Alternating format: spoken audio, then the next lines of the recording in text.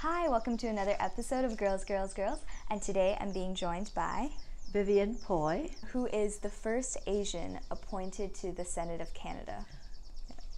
So we can move on to the question. If you were a bird, what would you be and why? I would like to be a bird of paradise, but I would have to be a male because they are very exotic. They live very high up on the very, very tall trees so that people can't get at them. And they are really elegant and beautiful and very rare. Mm-hmm. Yeah, that's really cool. Yeah, I like birds. So, first question, what is the best and worst part about being a girl in your opinion? I like being a girl because I think, again, we can be very different and exotic. Mm-hmm. We can look beautiful if we want to, but we don't need to be. Mm-hmm. And we can dress up, whereas men cannot, not to the extent that women can. Now, women are also more capable in doing a lot of things, such as multitasking. Yes. And somehow men can't do that. And I really believe that because we have to do so many things and we have to juggle, so we can actually survive a lot better in life in general than men. But then in my own case, I don't really have any downside of being a girl. But generally, I think it's in many cultures, being women, you are viewed as commodities. Mm-hmm. And but in my case, that was never the case. That's fantastic. In my family. Yeah, that's very lucky. Yeah. Yeah. So, who or what inspires you? The person who motivated me the most and inspired me the most was my dad, because he was an extraordinary man. Yeah. And so it has nothing to do with gender. Mm-hmm. Yeah, I think that's good. So, what is your definition of success, and do you think you've achieved it? My definition of success is having done something that you've always wanted to do in your life. And you can't really define that until you're at the end of your life. And then you can look back and say, yes, I'm satisfied, I've done this and that. Yeah. And it could be anything. Mm-hmm. Doesn't have to be something that other people recognize.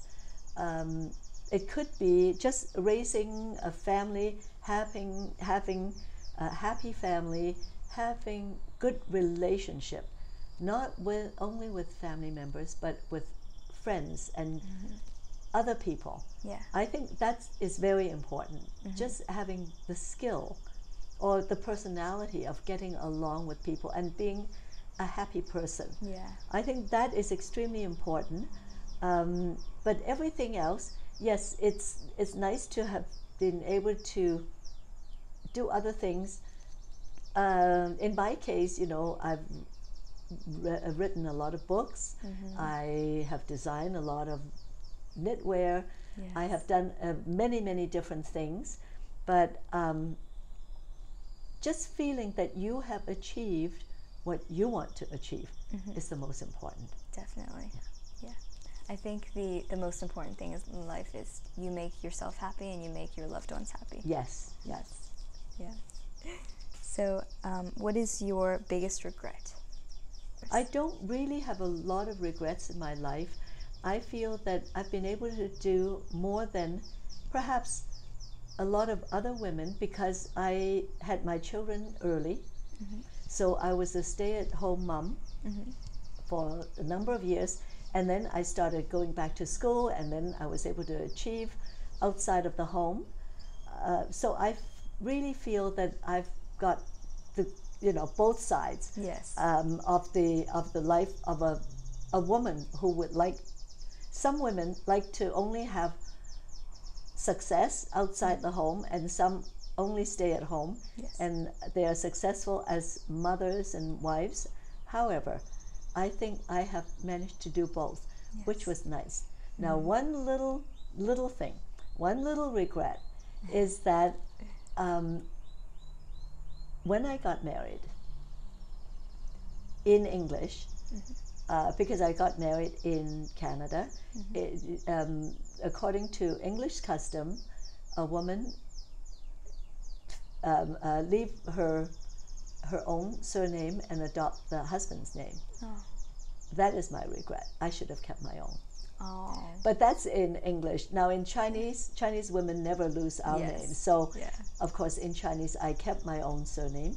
But in English, and the same thing I told my granddaughters, always keep your own name because that's your identity. Yes. And so the other thing is then in the future, whatever you achieve, once you're married, you are just somebody's wife.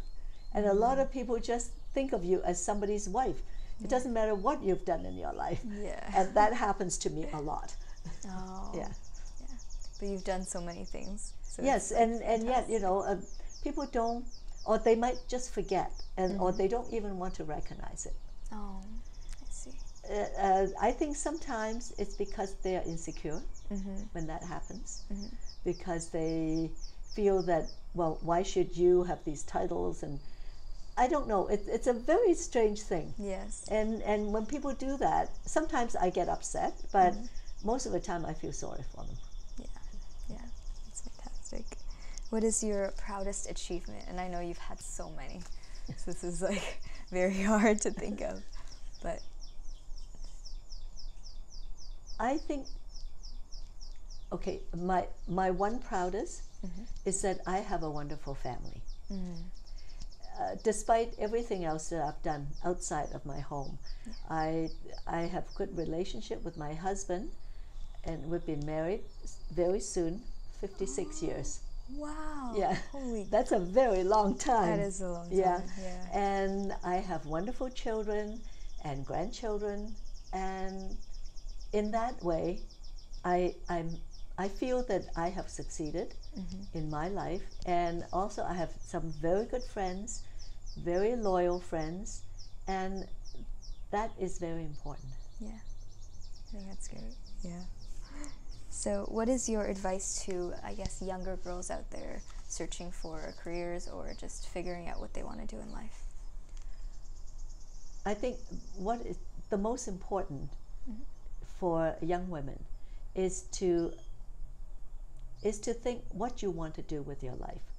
You can, well, you see, this day and age was very different from my time. I was married a long, long time ago. And today, I think women must be independent, both career-wise and emotionally, as well as financially. Yes. Independence is extremely important because you have to rely on yourself sooner or later, and it is best to be independent so you are not compromising anything in your life. Yeah, I think so. Thank you so much for meeting with me. That's all. Oh, you're very, very welcome. I hope that helped. Yeah, it